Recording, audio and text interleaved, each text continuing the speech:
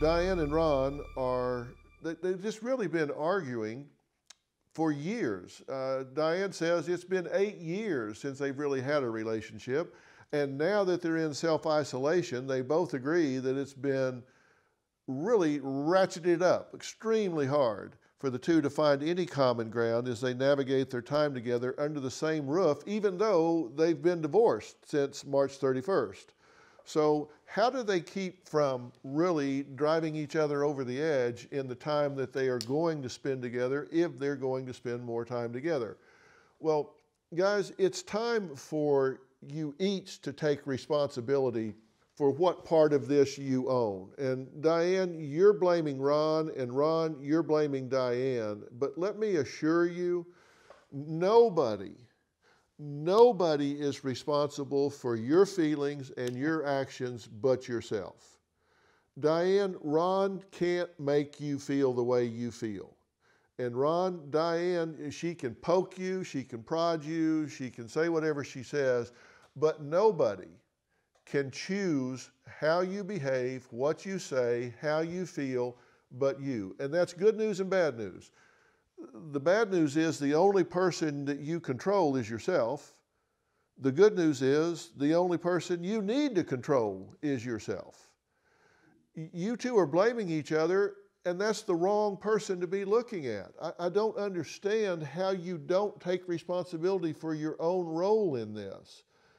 Dianne, let me start with you. What do I have to do to get you to realize that he doesn't control you? He doesn't dictate how you feel or how you behave. That's totally up to you. You're right, Dr. Phil. And what I do, like I said before, I do have my crystals. So this special angel lists my spirits. And not only that, I have great advice from people I've had met through my years. And one good saying that one man had said to me was, Dianne, you have a beautiful smile. Remember this, always walk on the sunny side of the street. You know why? Because it always makes you smile.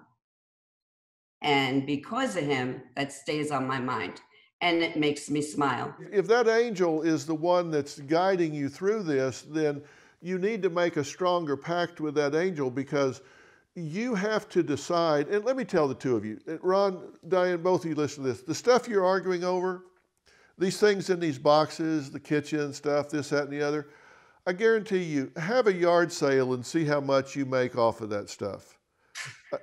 I guarantee you, you're not talking about $500 worth of stuff. If you go try to sell that stuff, you're not going to get $500 for it.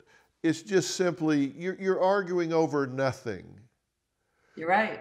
Used furniture, used dishes, used flatware, it's worthless. Once you own it, it's worthless. Its only value is its replacement value, and it doesn't cost that much to replace it, frankly. You're arguing and putting your health at risk over nothing.